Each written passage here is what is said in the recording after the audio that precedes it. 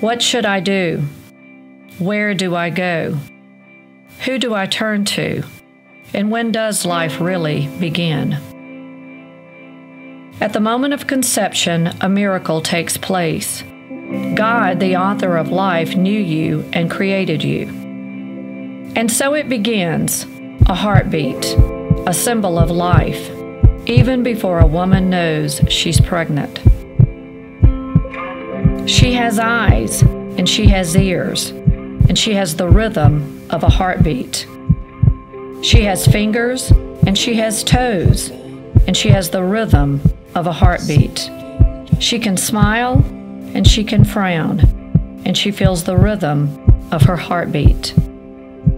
She can now suck her thumb, and she can even feel pain as she listens to the rhythm of her heartbeat. She's fully formed now, every part knitted by God. He created her very being, even the precious sound of her very own heartbeat. But sometimes the crisis is just too great, and sometimes we eliminate the child instead of eliminating the crisis.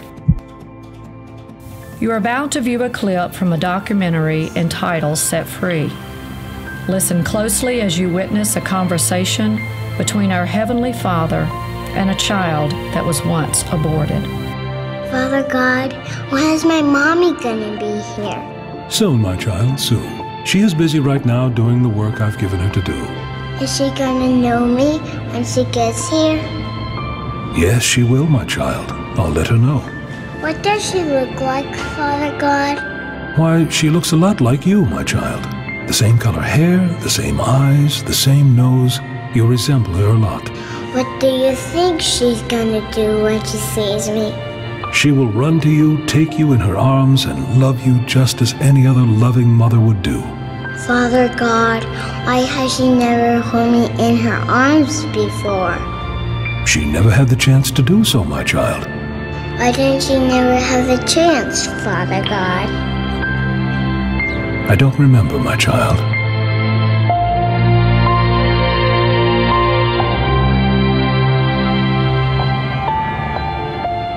Hello everyone, my name is Beth Sharp, and this is my daughter Sarah Beth. And today is the day that we have set aside to celebrate life, and to celebrate life abundantly. 36 years ago, I was faced with an unplanned pregnancy, and it saddens me to tell you that I made the decision to end that child's life. And 24 years ago, I was faced with another unplanned pregnancy, and once again, I made the decision to end that child's life also. However, it was through the power of prayer that my daughter's life, Sarah Beth, was spared from an attempted abortion. I will say this, there is power in prayer. And I'm going to say that again, there is power in prayer. So don't ever think your prayers don't count, because they do. So let's pray today for those that are facing an unplanned pregnancy. May they have an opportunity to experience God's unplanned joy. And for those that have already chosen abortion, may they too have the opportunity to experience God's love, God's mercy, and most of all, God's forgiveness. And we need to remember this, no matter what, God can take your biggest problem and turn it into your biggest blessing. Thank you for celebrating life with us today, and to God be the glory.